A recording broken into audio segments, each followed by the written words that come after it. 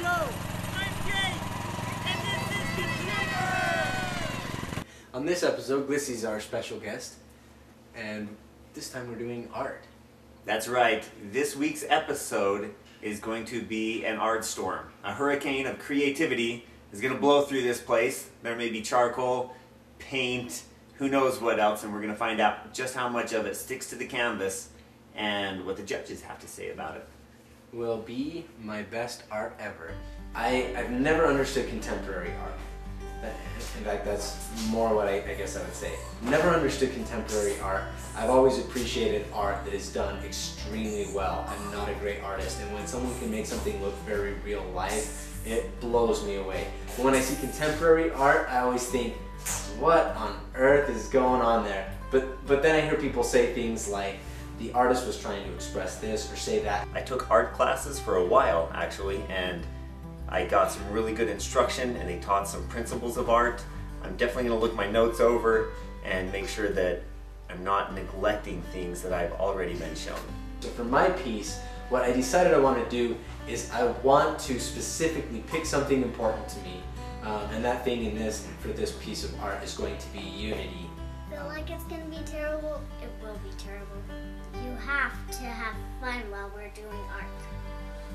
Losing my bones. So I got out the canvas and some charcoal, and I just went to town, and Marianne told me later, she's like, so you have a bunch of footage of the different processes you went through for this art piece, right? And I said, no, I can't operate that way. I just got a whole bunch of charcoal on my hands and just started moving around the canvas, and 4:30 in the morning, I sprayed it and I set it back and I looked at it and I said, yep, I'm done.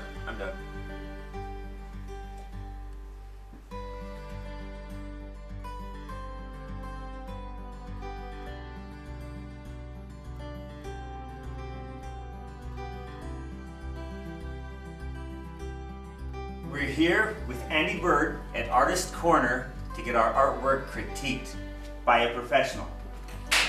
Oh! I didn't catch that until like 5 minutes ago when Andy pointed it out to me. And I was like, Have you seen this picture before? I saw it, he texted me a picture of it, but I couldn't see it in this detail at all.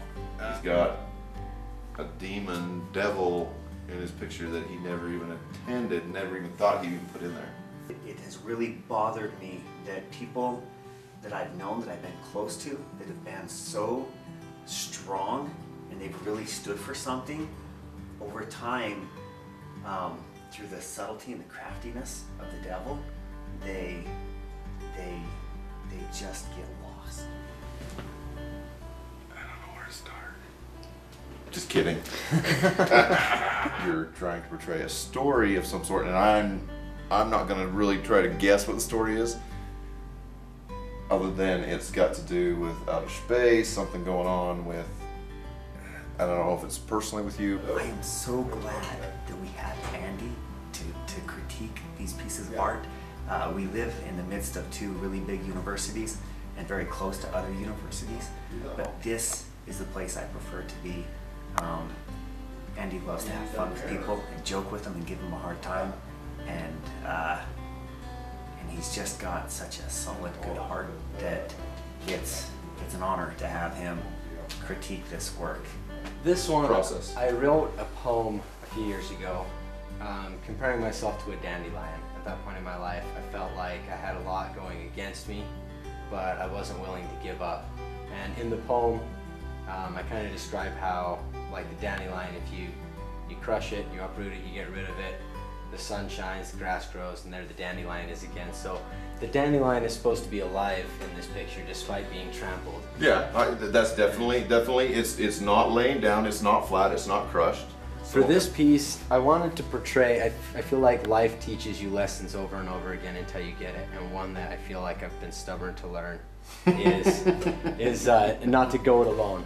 That great success comes from including those around you, and the short saying I always sum it up to is one man would have never made it to the moon alone. So this is supposed to be me going through my going it alone. I have some successes. I've almost completed a rocket, not done yet, my goal. and then over here represents all the individuals of the world that stood behind. This was supposed to be a stage, and we go to the moon not because it is easy, but because it is hard. You know what? I can see it. And once you feel like you've done it really, really well, and you're satisfied inside, that's when something's done. That's when your art's done. When you feel like you've reached your goal, and your demons, you found your demons inside, you can move mountains. You know, you can help somebody else. It's like your moon and wherever it went, and all the people and helping people behind you.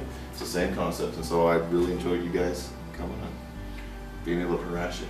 Yeah, I appreciate it. Thank you very much. Thank you. Words of encouragement for everybody: don't ever stop doing what you want to do and love, because you'll just keep growing. I got a really good saying that I never lose. I win or I learn.